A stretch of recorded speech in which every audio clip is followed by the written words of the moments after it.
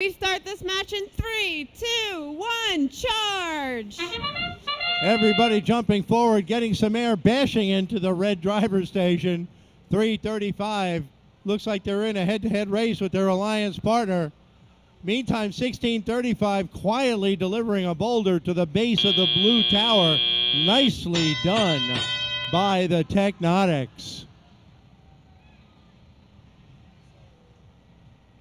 395 going up and over the rough terrain like it's not even there. Their partner 1635 quickly grabbing another boulder and delivering that to the base of the blue tower again. Each boulder introduced to the tower will reduce the strength of that tower by 1.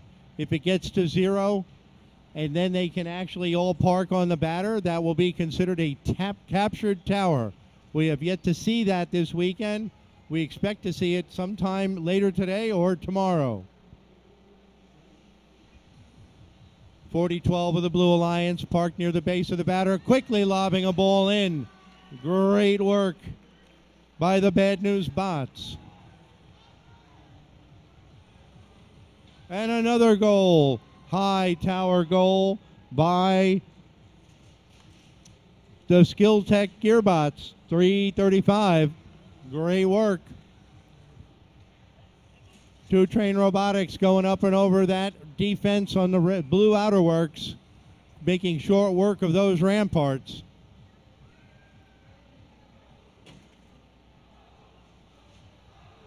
(1635) with their tank tread system quietly moving back under the low bar, picking up another boulder.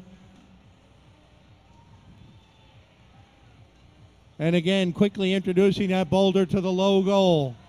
It's like a one robot scoring machine. Meantime, their partners going up and over the defenses, looking to weaken them to the point of getting additional points. It looks like 4 out of the 5 blue defenses have been weakened, so they will be considered breached. 15 seconds left in the match. Robots aiming for the batter, getting ready to park. Blue robots trying to maneuver. 335 trying to get in position with 5 seconds left.